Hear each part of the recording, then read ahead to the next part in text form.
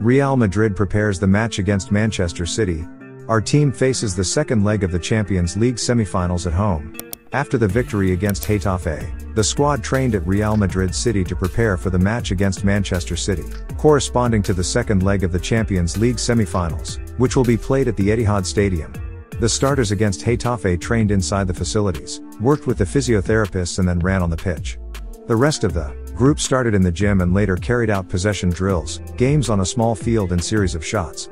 Camavinga exercised inside the facilities.